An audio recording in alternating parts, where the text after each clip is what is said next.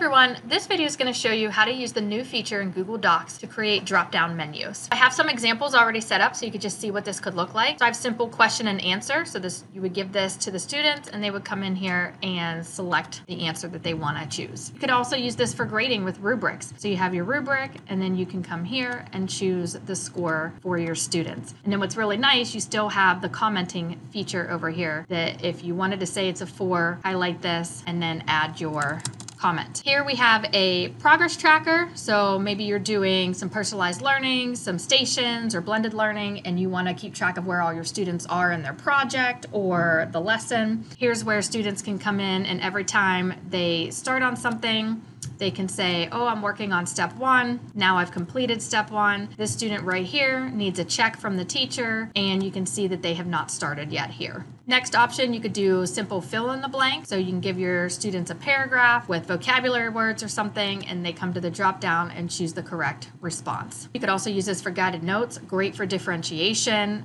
and then a good old-fashioned quiz. You could do this. I had students here doing O for Old Stone Age or N for New Stone Age. So how do you set this up? Let's try one together. What you're going to do is place your cursor where you want the drop down to be. Then you're going to come up to insert and scroll till you hit drop down and select drop down. Immediately it gives you the option to start a new drop down. It has some preset ones, and if you hover over it, it shows you what your options are. All these ones here are all the ones I've already created, and so it saves them for me. So that's kind of nice. Let's say I want to create a completely new drop down. I'm going to come up to new drop down and select it.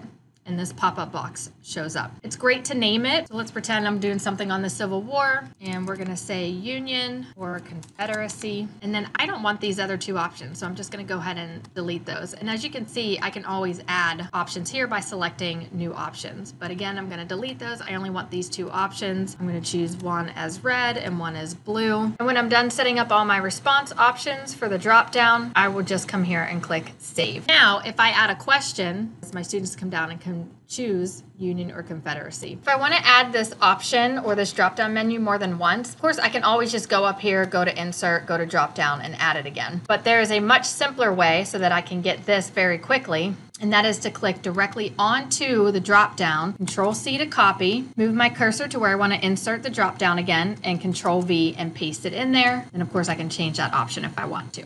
So simple to create, and as you can see, you can easily put these inside of tables. I hope you like this feature as much as I do. Enjoy making your drop-down menus.